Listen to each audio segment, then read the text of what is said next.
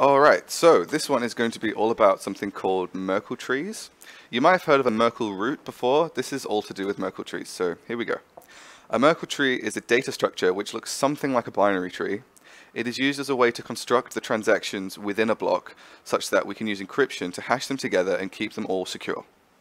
If one of them gets altered, then the whole structure gets spoiled, and the resulting hash at the end, which is called the Merkle root, will be completely different, and then we can see easily that something was maliciously altered. Think of a Merkle tree more like an upside-down binary tree, where the top nodes get hashed with an encryption algorithm. In this case, it's SHA-256 again. The result of the hashing, if you will give us something for the next layer of the tree. Then we hash that again for the next layer until we only have one hash left, and that's the Merkle root. It's pretty much the result. The top left point in this Merkle tree is a special transaction. It's called the coin-based transaction. The coin-based transaction is quite a simple concept really. It's just a transaction which is inside the block that is purely there for the mining reward. Because mining blocks takes computational work, we need to reward the miner for doing that work. So the transaction which takes care of that is called the coin-based transaction. This transaction doesn't come from anyone, it's just kind of conjured out of thin air as a reward to the miner. So it isn't actually a transaction that has been transacted between two people, it's in there as a reward for mining the block. So the first transaction in the Merkle tree is always the coin-based transaction. So the idea of someone's balance in Bitcoin doesn't really apply. The software doesn't look at your wallet and say, hey, you have 60 Bitcoins, so I'm going to just remember that in a little part of my software that you have 60 Bitcoins. No, it's a little bit more elaborate than that. Instead of a balance, the Bitcoin software looks at something called inputs and outputs.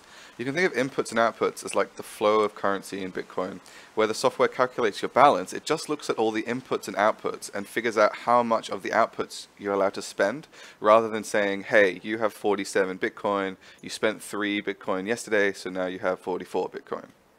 Inputs within a block are allowed to spend any outputs that also appear in the block, but of course the spend has to be valid. And remember that the protocol for arranging the Merkle tree is part of the consensus rules, so that means that everyone has to be doing it the same way, or the Bitcoin network will reject the transmission. For this to work, the transaction IDs which correspond to an output have to be in the data structure before their input that uses them, so that software doesn't get confused and the books stay balanced, so to speak. So it makes sense for the Coinbase transaction to be placed first in the tree because it doesn't even have the same kind of input known as the parent input as the other transactions. Its input is called a generation transaction because it's generated from mining the block. So let's say that the block only has the Coinbase transaction and no other transactions within the block. The only instance I can think of this really happening is with the Genesis block, which is the first block in the blockchain, or if no one is transacting on the network, which isn't really likely to happen anytime soon on the Bitcoin network, but hey, in some altcoin situations, it might. So in that situation, no further hashing happens, and the Coinbase transaction essentially becomes the Merkle root. This is because if there's only one transaction in the Merkle tree, it's not really a tree at all. There's just one transaction, so there's no need to rehash it. There are no other transactions to secure. So let's say there's only one transaction apart from the Coinbase transaction. When this happens, they're concatenated, so in other words, they're stuck together. The Coinbase transaction is always first, remember, and then it is hashed twice with SHA-256.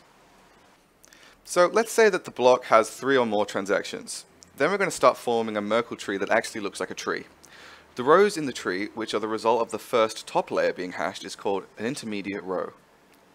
To hash the row, the transactions are paired up. Remember, the Coinbase transaction is always the first. The pairs are concatenated, and then the raw bytes of that are SHA-256'd twice. The resulting hashes are the next row in the tree. So you might have seen a problem here, and that is if the number of transactions is odd, not even. There's going to be one left out for hashing.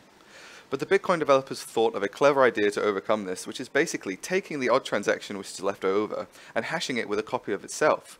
So every transaction gets a friend to hash with, even if it's just a copy of itself.